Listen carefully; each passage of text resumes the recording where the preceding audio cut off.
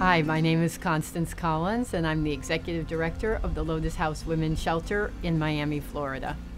So the Lotus House Women's Shelter is one of the largest shelters for women and children in the country. We shelter approximately 490 women and children nightly. In fact, the number of children always outweighs the number of women in the shelter.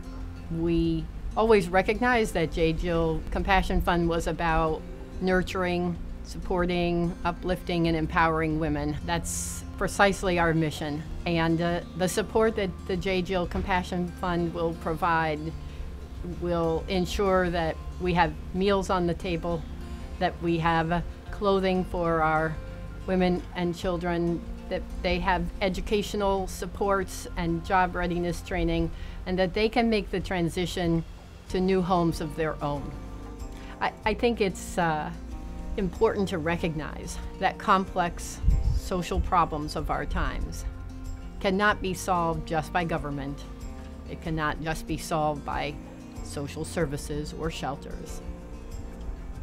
It involves all of us.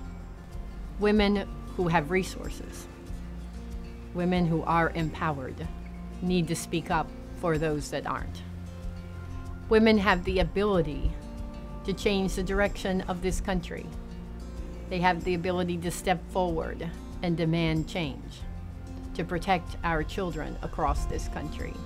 In Lotus House, we seek to put children first and hope to be a model for other shelters and communities across the nation to remember that our children are our future. They're the next generation, and they deserve everything that we can possibly provide them in the way of enriched support.